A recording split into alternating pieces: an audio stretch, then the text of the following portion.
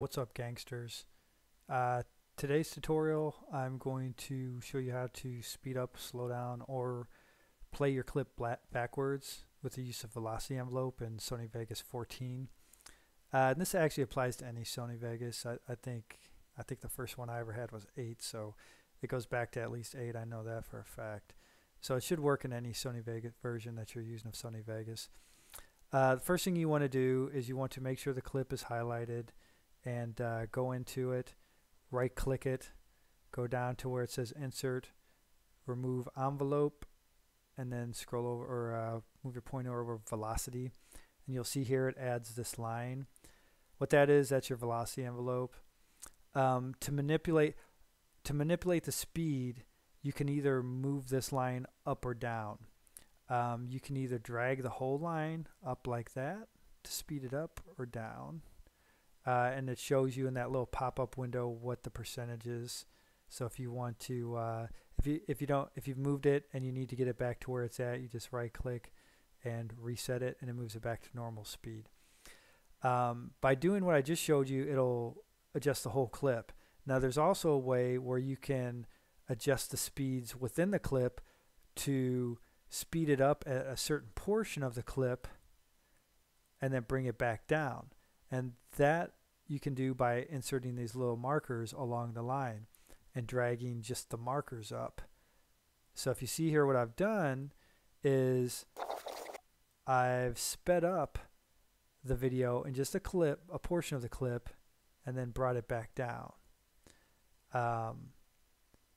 So that's a way of just doing increasing the speed for just a portion and then bring it back down to normal with the use of these markers. And when you drag the markers down, it'll play the clip backwards. So if you go down below the 100% marker, now your clip starts to go in reverse.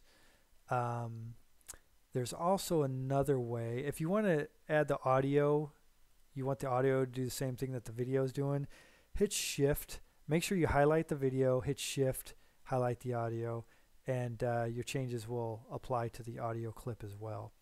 Okay, one other way to do this is if you want to change the speed to the whole clip and you want to do it kind of quick without adding a velocity envelope. If you put your cursor over the end of the clip here where it shows the arrow pointing both ways, hold your control button down and now drag that clip out. When you drag it out, it's going to slow the clip down. When you drag it in and shorten it, it's going to speed the clip up. The whole clip is still going to be there when you do this. You're not adding to the clip or subtracting.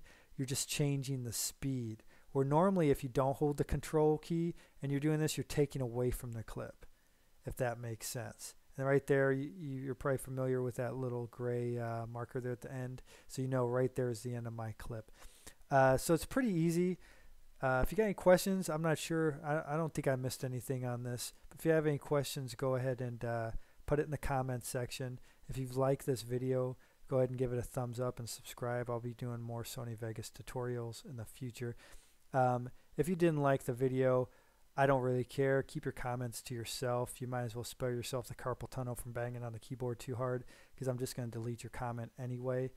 Other than that, peace.